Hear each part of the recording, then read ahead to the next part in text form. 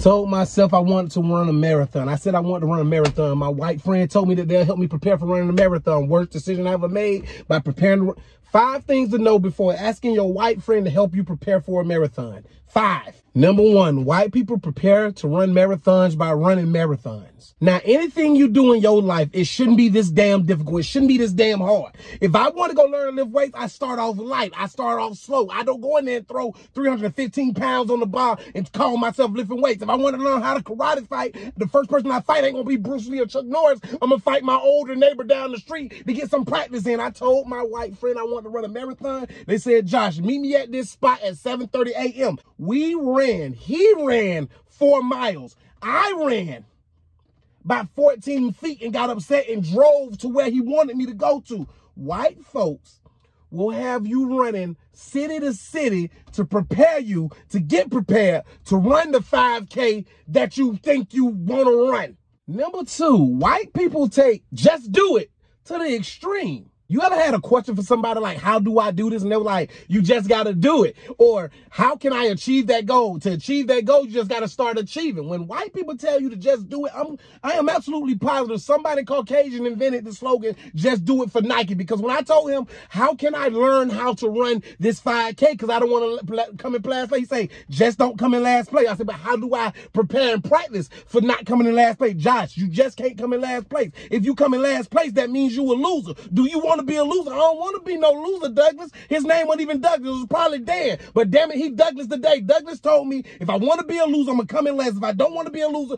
don't come in last. He ain't give me no advice. He ain't give me no nothing. He just told me to just do it. Number 3, white people will buy some $1,000 running shoes like they Jordans. My entire life, having money is going to buy a $500 Gucci belt, going to buy some $400, $500, $600 Jordans. We think that's having money. Hell no. The next time you see Dan standing around with some shoes that you can't pronounce, they just got like a line on the side of them, ask them if they running shoes. I went into a running shoe store because Douglas told me, that ain't even his name, but Douglas told me, Josh, you need some good running shoes. Go to this store. I walked into the store. I ain't gonna even say the damn store name, but I walked into the store and the store had a track in. I'm like, I'm in a place to be. I asked for the most cheapest pair of shoes, $280 for some running shoes. I better be able to run errands, run mine. I better be able to run through your mind all damn night. I better be able to run E.T. home. E.T. ain't got to sit in the basket. E.T. don't worry about it. We can run on wind, rain, and airdrops with these, E.T. These them $280 running shoes that Douglas told me to go buy like they were Michael Jordans. Number 4, before you train for a 5K or a marathon with your white friends, be sure you are extremely secure with your body. I pride myself on the stuff I wear when I'm working out, when I'm going places, when I'm doing anything that takes any kind of effort.